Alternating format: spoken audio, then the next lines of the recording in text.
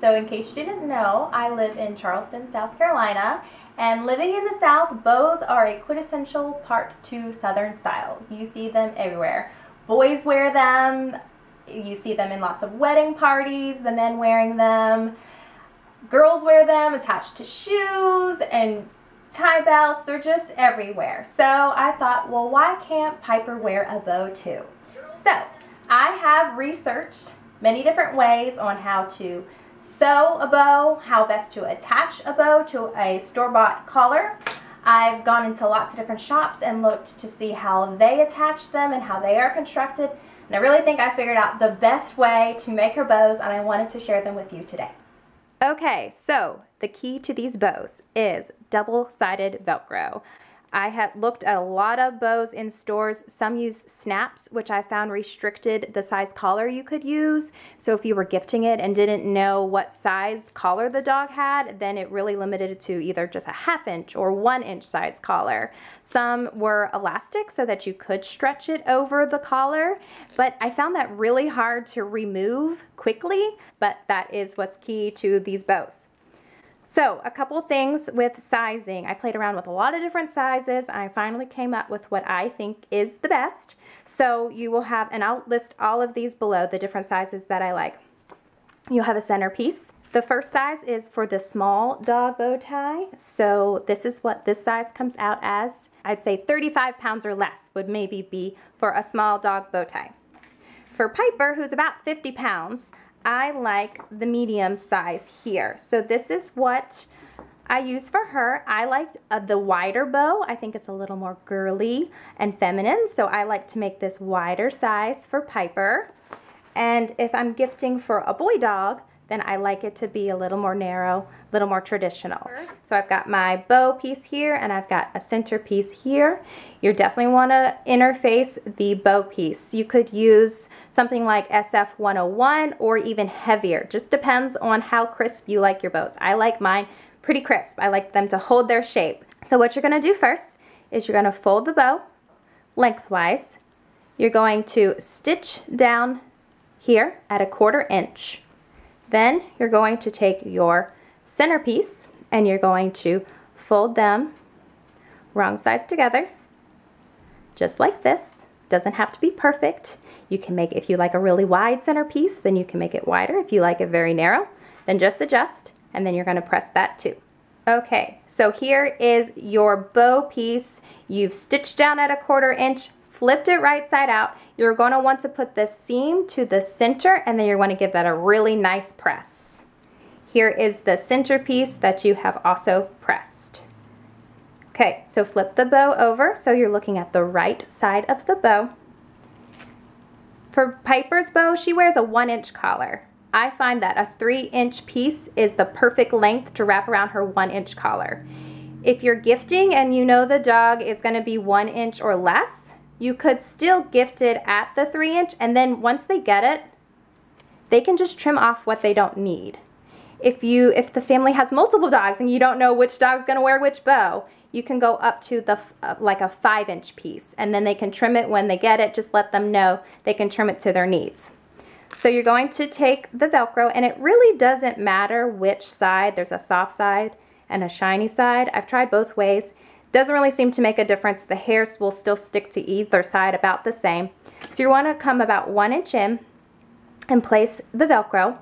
Then you're going to want to put it under the sewing machine and stitch across right along there. I like to do it about 3 times. Dogs like to roll in the grass. You don't want their bow falling off, so you want to make it very nice and sturdy. So you'll stitch that one. You'll put your other piece down on the other side, stitch along there just the same. Once you do that, you're going to flip the bow over, so now you're looking at that seam. You're going to fold it into the center, and you want these 2 edges to overlap. So then you're going to put it under your machine, and you're going to stitch down here to secure it all together. Alright, so here's what you have. You've put the Velcro on 1 inch in from the edges, you've stitched that down, you've folded them in. You're looking at this raw edge. Don't worry, nobody will see that. Nobody will see the stitches on the other side either. So now it's all nice and secure. Now there's two ways that you can finish the bow tie with the centerpiece. If you are going to be gifting this and you want it to look very nice and professional, you're going to fold in the bow.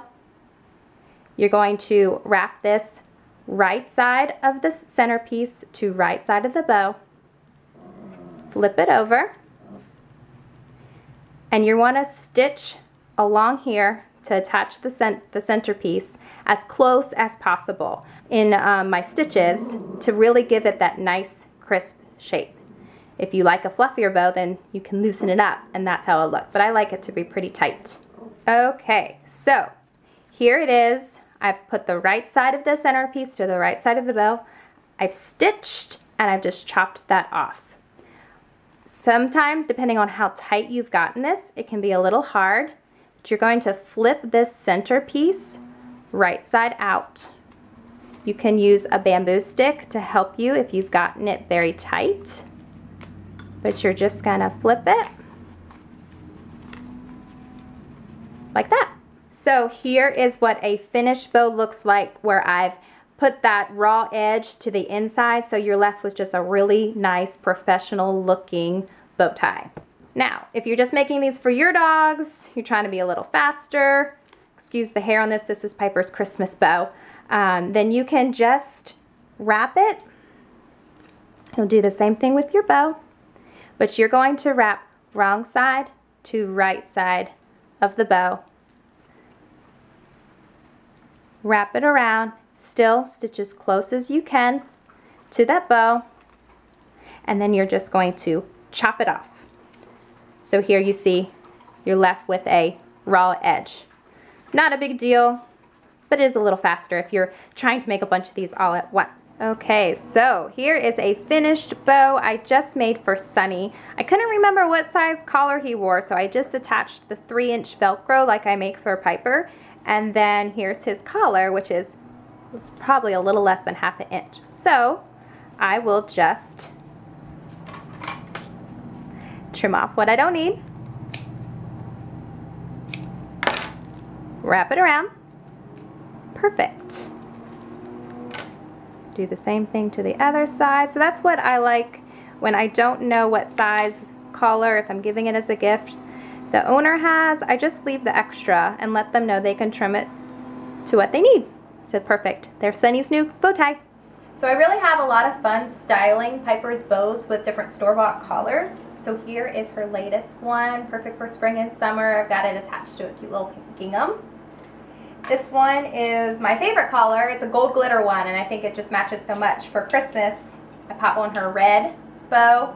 Perfect.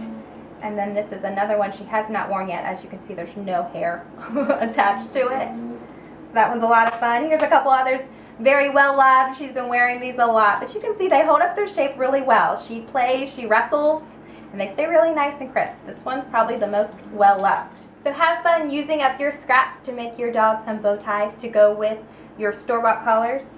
This one is actually left over from a dress I made, so I'm going to put it on Piper and wear my dress, and we're going to have our own little mommy and me moment. Why shouldn't all the fun be left to moms with human babies? I hope you guys enjoyed the bow tie video. Make sure you subscribe to us so you don't miss any of our videos. Give the video a thumbs up if you liked us. Till next time, bye.